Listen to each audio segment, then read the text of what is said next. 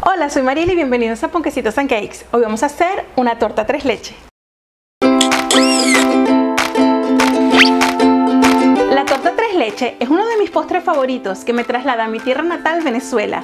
Y hoy te voy a enseñar algunos truquitos para que la disfrutes tanto como yo. Suscríbete al canal y activa la campana para que recibas la notificación de todos mis vídeos. Su nombre proviene de que lleva tres tipos de leche diferentes: la crema de leche, que es la nata, la leche condensada y la leche evaporada. Pero yo le añado adicionalmente leche, ya que de esta forma pierde un poco de dulzor y para mí es muchísimo más sabrosa. Así que vamos con la receta. Torta tres leches. La cantidad de ingredientes necesarios para esta receta la encuentras en el blog de Ponquecitos and Cakes. Te he dejado un link en el cuadro de descripción de este vídeo. En un bol cernimos muy bien la harina junto con el polvo de hornear o levadura química y reservamos. En otro bol que esté libre de grasa y seco, colocamos las claras de huevos separadas de las yemas. Comenzamos batiendo a máxima velocidad las claras y al comenzar a espumar, incorporamos poco a poco el azúcar sin dejar de batir.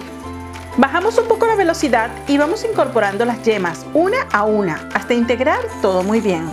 Con una paleta incorporamos la harina y la levadura química con movimientos envolventes. Engrasamos nuestro molde ya sea con mantequilla y harina o spray desmoldante y vertemos nuestra mezcla a la que debemos alisar, ya sea con una paleta o con una cuchara. Con el horno a 200 grados centígrados, horneamos durante 15 minutos o hasta dorar.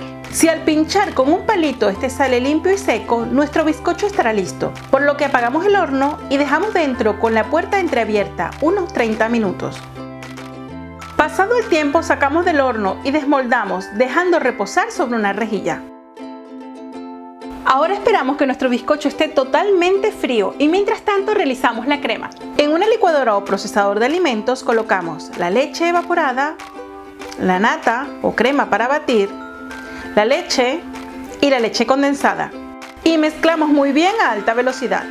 Te recomiendo preparar adicionalmente un poco más de esta crema y tenerla en una jarrita bien fría para el momento de servir, ya que el bizcocho tiende a absorber todo el líquido y en el momento de servir es fundamental que nuestro plato esté bañado con esta crema deliciosa que le va a dar un toque especial a este postre. Una vez frío el bizcocho, con la ayuda de una lira o cuchillo lo dividimos en dos partes iguales y para su interior utilizamos dulce de leche. Esto es opcional, pero para mí le da un toque muy especial a este pastel. Si tu molde es de silicona o usas un molde de cristal refractario, puedes omitir forrarlo con papel film. Esto es solo para ayudar a desmoldar. Ahora perforamos con un cuchillo o espátula por muchos lugares nuestro pastel, para que así haya una mejor absorción. Bañamos muy bien el pastel y observarás cómo nuestro bizcocho absorbe la totalidad de la crema. Puedes decorar tanto con dulce de leche como con un rico merengue. Yo en esta oportunidad voy a utilizar el merengue, pero ya sabes que lo puedes sustituir por el dulce de leche. Puedes usar la receta de merengue italiano que te enseñé en los vídeos anteriores. Si tienes niños en casa, te recomiendo utilizar la clara de huevo pasteurizada. Eso sí, deberás batirla durante muchísimo más tiempo para que ella monte. O usar clara de huevo deshidratada, a la que debemos incorporar agua y batir a toda velocidad. Al comenzar a espumar, incorporamos el azúcar y la maicena. Una vez esté todo bien mezclado, incorporamos la vainilla y batimos hasta obtener un merengue de picos muy firmes. Aplicamos una generosa capa sobre nuestro pastel y luego alisamos.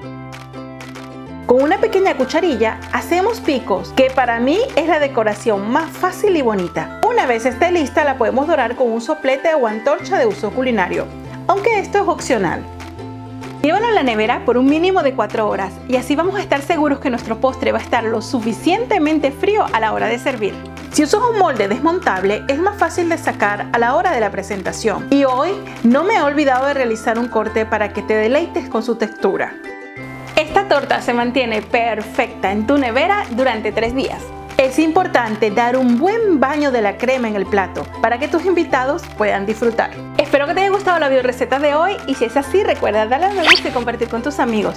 Suscríbete al canal y activa la campana para que recibas la notificación de todos mis vídeos. Nos vemos dentro de nada con otra videoreceta. ¡Chao!